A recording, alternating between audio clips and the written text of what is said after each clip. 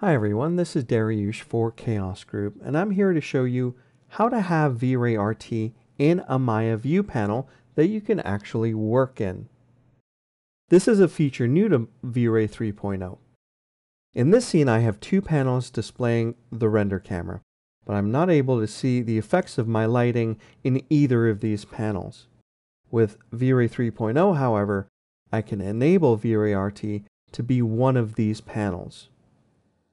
By clicking on my panel's Renderer menu, I can go into the option box for V-Ray RT. And here we get the familiar Maya render settings window set to the RT Engine tab. You can see that my RT Engine is set to CUDA because I have an NVIDIA Quadro 5000 card in the system. You can also set it to CPU or OpenCL. Go ahead and keep it at CUDA, and down here you can also see that there is a slider for the resolution percentage of the RT image you want in the panel. We'll leave ours at 100, go ahead and close the render settings, and when I'm happy with what I have, I simply click on the renderer menu for my panel and enable V-Ray RT.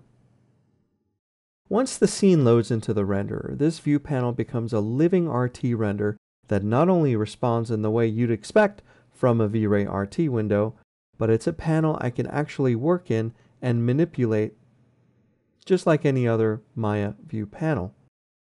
For example, in my scene, I have a bright orange rectangle light hidden. When I turn on the light, you'll see that it appears in my view panel and the RT render begins to refine that look. I can manipulate that light directly in the RT window. Let's go ahead and move it in closer, and you'll notice that RT will begin to refine and re-render that change. And I can even move the camera around just like any other Maya view panel to get a different view of what I've just done.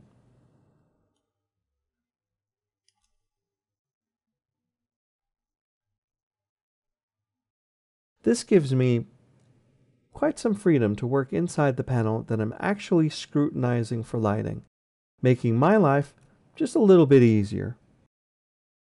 If I want to leave the RT as my render, I simply select one of Maya's other rendering for the panel.